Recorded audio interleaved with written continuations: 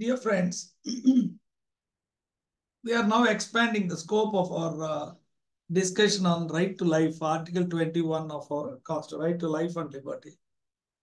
And you all know the most innovated through the process of judicial interpretation, there is an expansive scope has been given to right to life. And it is declared as the precious of the most precious fundamental rights is right to life. And to protect that right, the court using writ jurisdiction can go to any extent, even to overrule the doctrine of separation of powers. And it happened to Kishwar Jahan in West Bengal case, where the CBI is empowered to take over the case. That will come back. Now you can say these are all evolved over a period of interpretation by the Constitutional Bench of Honorable Supreme Court. And expansive interpretation is right to privacy is a fundamental right. Right to go abroad is a fundamental right. Right to shelter is a fundamental right. Right against solitary confinement. Right to social justice and economic empowerment is a fundamental right. Right against handcuffing. Right against custodial death. Right against delayed execution. Right for to have doctor's assistance to protect your life. Right against public hanging. Protection of cultural heritage. Right to pollution, free water and air. Right of every child to grow fully, a developed child. Right to education and protection of under trials. Many things from starting from A.K. Gopalan's case. Through the process, very landmark judgments were delivered by Honorable Supreme Court. You can see some of the most important thing, if you can remember, it's repeatedly quoted. We'll discuss one by one. A.K. Gopalan's case in 1950. And you can see most of the dissenting judgments became later the order of the day. A.K. Gopalan's case, the fair procedure, and the Supreme Court went with the government, and only Fazil Ali has taken a different stand, and that became the order of the day after 15, 16 years when Maneka Gandhi case has come in, and the fundamental rights, and Olga Telly's, Nick Krishnan, and many other cases. Now we are now going to take up a discussion individually on this privacy, right of privacy. Is it a fundamental right? Fundamental right means when the judgments are delivered by the Honorable Supreme Court, there will be observations, obiter dicta will be there. And then there is a conclusive ratio that will be decided. So when the ratio decides, yes, right to life means what we have discussed. And those such things, once they decide that, that becomes a ratio and it will become part of the thing. We have seen that right to information is one of the rights of Article 19. It's an expansive, and that became an act. See, the difference is, as we saw in the previous judgment also, only when that is concluded as a fundamental right. For example, in L.K. Ratna versus ICI, the Honorable Supreme Court analyzed what happens when disciplinary action is taken against a professional in an arbitrary manner, how it is going to impact his career, his reputation. And the reputation is the most fundamental of these things. You know, a person's more than money, life, reputation is precious. When the declaration like that comes, you get a compensation for that. And the persons who are doing that with a malfide intention can be punished. That is the purpose of our discussion. Here, the Justice case PUTTA SWAMY versus Union of India. And whether it is a cornerstone of right to privacy, where the Honorable Supreme Court declared a 9-judge bench unanimously reaffirmed the right to privacy as a fundamental right under the Constitution. You understand? But then earlier to that, specifically there is nothing to give you. Like this discussion what we are saying, earlier case, Kunal Kishore versus state of UP. And the question Putta Swamiji, Justice Putta Swamiji raised the issue with the case beginning whether right to privacy was a fundamental right, which was raised in the argument 2015 concerning the legal validity of Aadhaar card database. Now, the Attorney General appearing for the state argued that the existence of right to privacy as a fundamental right was in doubt. In view of the two decisions in case of MP Sharma versus Satish Chandra, District Magistrate, 1954, rendered by an 8-judge bench, Karak Singh was a state of Uttar Pradesh, rendered by 6-judge bench. Both the cases, the state argued, contained observations that the Constitution did not specifically protect the right to privacy as a fundamental right. You see, here you can see the difference.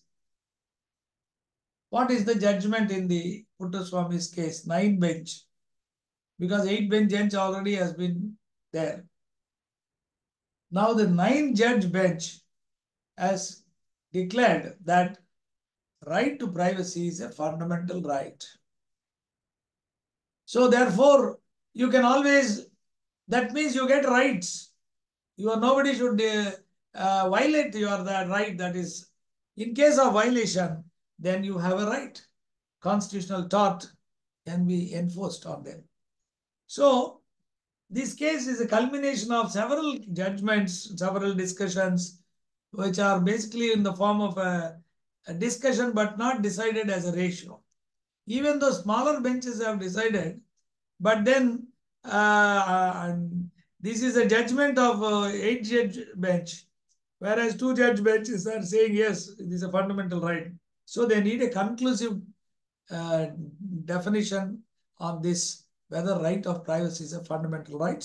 And the 9-judge bench in the case of Puttaswamy have taken that stand. Now, the right to privacy is inextricably bound up with all exercises of human liberty, both as it is specifically enumerated across Part 3 and as it is guaranteed in the residue under Article 21. It is distributed across the various articles in Part 3, and muta mutandis takes the form of a whichever of their enjoyment is its violation curtails. That is the discussion. So we understand what amounts that. Now the issue of conclusive judgment of 9-judge bench of Honorable Supreme Court, which declared right to privacy is a fundamental right, was the result of the petition filed by Justice K.S. Puttaswamy. With respect to the Aadhaar card, Unique Identification Authority of India, UDAI, the 12-digit identification number issued by UDAI to the residents of India. The Aadhaar project was linked with several welfare schemes with a view to streamline the process of service delivery and remove false beneficiaries. And now the issue is, as we already explained, there is no clear-cut decision, authoritative decision, that right to privacy is a fundamental right. The larger benches up to 8-judge benches or 6-judge benches, they only made a passing reference, not decided it as a ratio, because the issue was whether to declare, like in a Puttaswamy's case, it is very clear that he wanted right to privacy to be declared as a fundamental right. And then the court has declared by a unanimous verdict. But that was not the case in these 8-judge, 6-judge judgments.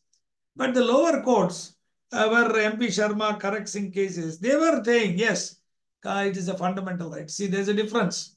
The superior bench did not decide, but then lower benches were saying, though the 6 and 8 member bench judge, they have said that, but not ratio was not decided. But these people were deciding the ratio.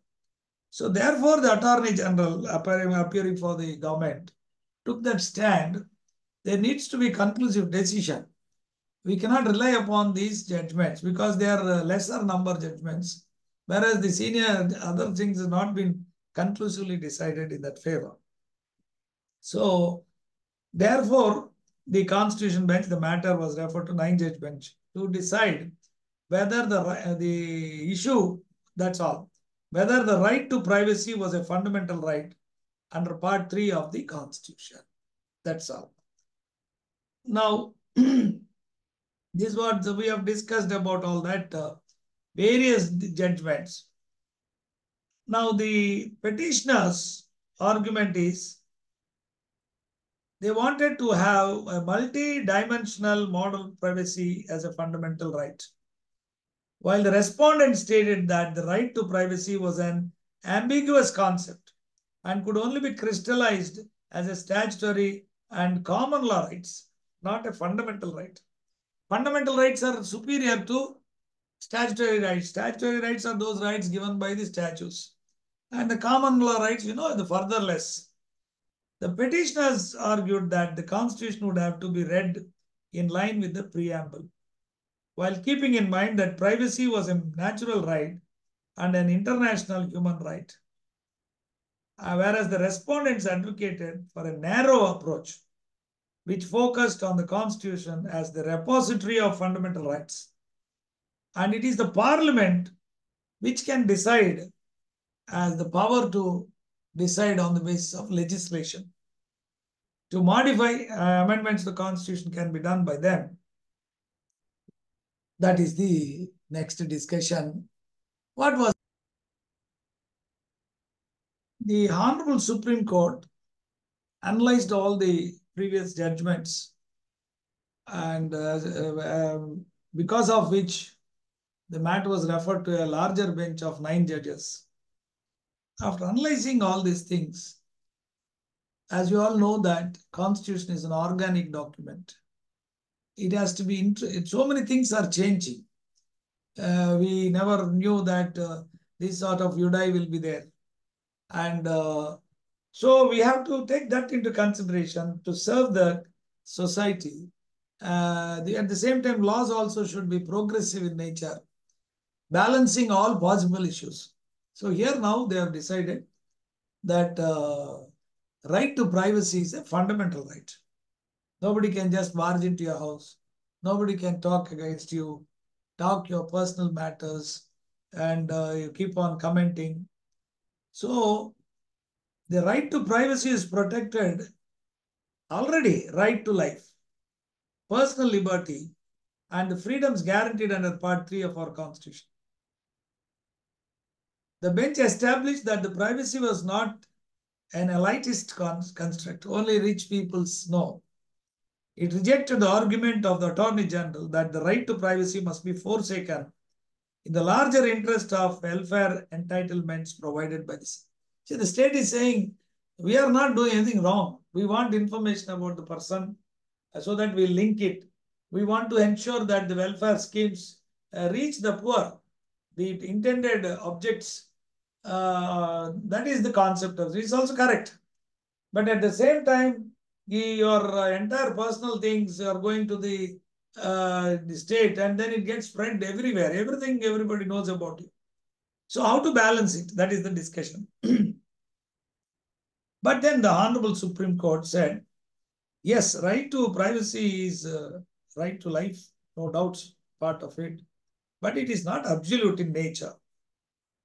And the judgment also gave an overview of the standard of judicial review that must be applied in cases of intrusion by state in the privacy of an individual. Suppose the police are surveilling your house. That means they're intruding into your privacy. Can the state do? Again, there is a conflict in the interest of state as versus private individuals' fundamental rights. That's always the balancing factors. So the invasion into your personal life can be curtailed. I mean, it's not absolute right. Restricted. Threefold requirement. One is law, as required under law, which postulates the existence of law. Because normally, in A.K. Gopalan's case itself, the due process, the procedure established under the law, then whether natural justice has to be looked into, read into it is the issue. Then the bench majority took the view that natural justice is an abstract concept. We don't know what is exactly that. Whereas Fazil Ali took the stand. No, natural justice ingrained. It's not. It's a part of every law that is enforceable, particularly when it concerns fundamental rights. So legality, when there should be an existence law, because at that point in time, A.K. Gopalan's case, procedure established under law, and that means procedure says you take AK-40 right for AK-40 AK guns, and then you when the person is asked question, if he's not replying, shoot him. So you go there with the gun, he doesn't reply, shoot him. So there should be natural justice ingrained into it for exercising a tyrannical power without any justice. That becomes terrible. A dictatorship it will become. So the need defined in terms of legitimate state aim. Why do you need that law which restricts the barging into your house, policing the surveillance, etc., where you are watched continuously, what you do in your private life, which is a very serious offense. Understand? Now we saw it also in Telangana. The KCR government started really hearing what is happening, all that things. Very serious issues, that is. And need defined in terms of legitimate state aim. That's all justiciable, no? When you say judicial review, this particular thing is violated, the court will look into it. Then proportionality, which ensures rational nexus between the objects and the means adopted to achieve them. The disproportionate, particularly in case of punishment, a person finds that he is drinking, smoking once, immediately you cut his nose or lips. There are disproportionate punishments. And Justice Cowell added a fourth limb to the test, which mandated procedural guarantees against the abuse of such interference. There need to be procedural guarantees. And Justice J. Chalameshwar held that the standard of compelling state interest was only to be used in privacy claims, which deserve strict scrutiny. As for other privacy claims, he held that the just, fair, and reasonable standard under Article 21 would apply. According to his judgment, the application of the compelling state interest standard would depend on the context of the case. The Honorable Supreme Court also emphasized the fact that sexual orientation was an essential facet of privacy.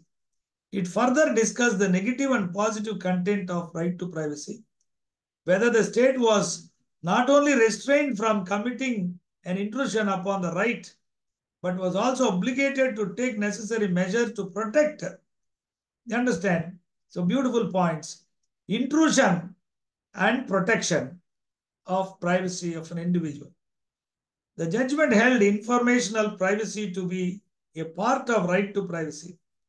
The court, while noting the need for the data protection, left it in the domain of the parliament to legislate on the subject.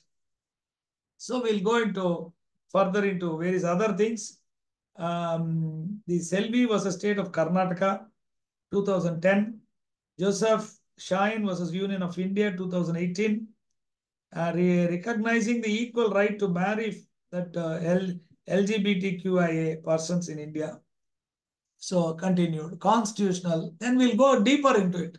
These are all summaries I am discussing. We are going to go deep into it. Then we'll summarize so that you get the expert knowledge on the Constitution. Thank you.